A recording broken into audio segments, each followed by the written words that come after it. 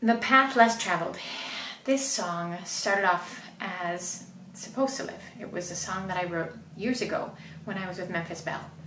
And it was after we recorded our album, so I didn't make it on the first album. I recorded it for the second album, for Magdalene Blue, but there was something about it that wasn't quite right. And I was like, I really like this song. I don't want to just put it out there, just to put it out there. So we didn't put it on the second album, and it kind of got put into a drawer.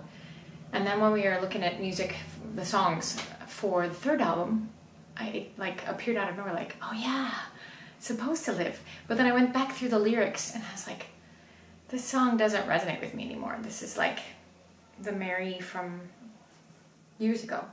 So a friend of mine encouraged me to try and rewrite some of the lyrics, which I've tried to do before, but I was like, it just never worked. Like with other songs, it didn't fit with the rhythm, with the syllables, with what I wanted to say, and in the end I would just forget it, just let it go.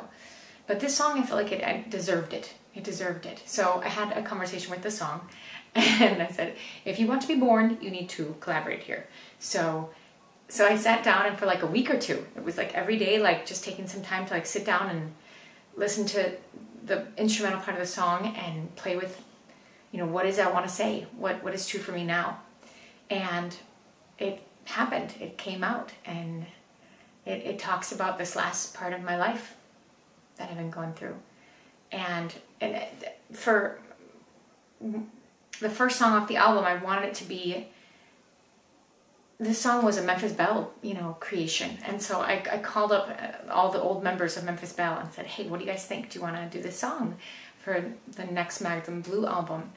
And they're like, yes, of course, ah! And so this is like right in the middle of the pandemic, right? We've been a year into it now. And I was like, okay, how do we do this? So, you know, we got everybody together. It was a nice big rehearsal space, everyone with their masks on, you know, all the different distances, and we just jammed, you know, for a couple hours just with this one song.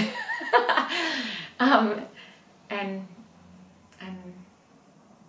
that's how it came out.